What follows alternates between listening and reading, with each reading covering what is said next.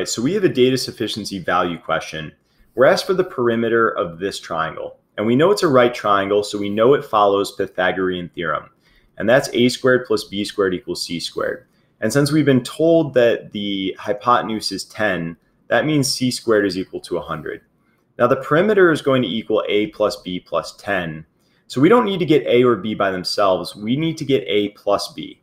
And if we can get them by themselves, that's great, but it might be overkill, and we need to be aware of that as we're going through each of these answer choices. Now, the area in a right triangle is equal to a times b over 2. And so statement 1 says the area is 25. That means that a times b equals 50.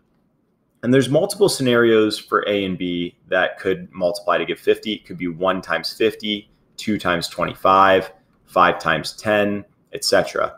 And if we see that these values give us inconsistent answers for a squared plus b squared, then I'm willing to bet that there's only one special mix of two values here that when you square them add up to 100. And I don't care which one's a and which one's b because we're adding them together at the end of the day here. So let's see what happens. If I plug 1 in for a, I get 1 squared plus 50 squared. Is that going to equal the same thing as if I took the 5 and 10 example, 5 squared plus 10 squared? Well, if they equal the same thing, I think it probably confirms that this is insufficient because we'd have multiple values that for a squared plus b squared, which would mean there's multiple ab's that would work for both this formula and this formula. But as we see here, this is equal to 1. And this is equal to 25 with 2 zeros on the end. So I get 2,501 here.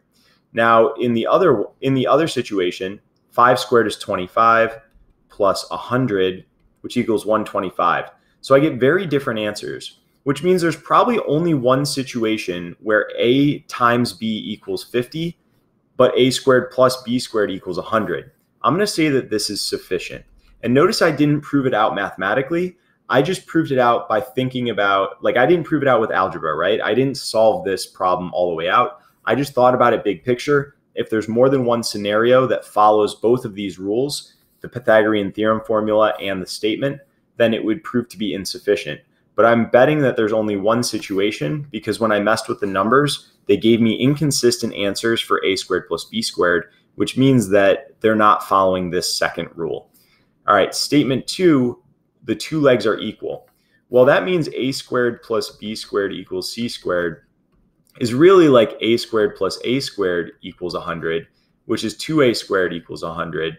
This is definitely solvable for a. We're going to get a squared equals 50, and that means that a is equal to the square root of 50, which is equal to 5 root 2.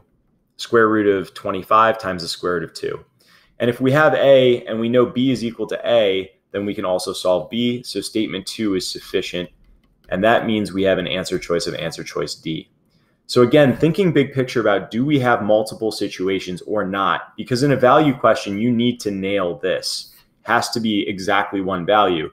But we're finding that if we have multiple situations for a plus b, if all of these had worked in this Pythagorean theorem, it would not have been sufficient. But because they gave different answer choices, different answers to a squared plus b squared, I bet there's only one special situation where they equal 100 while also following this rule, and that led us to a sufficient answer.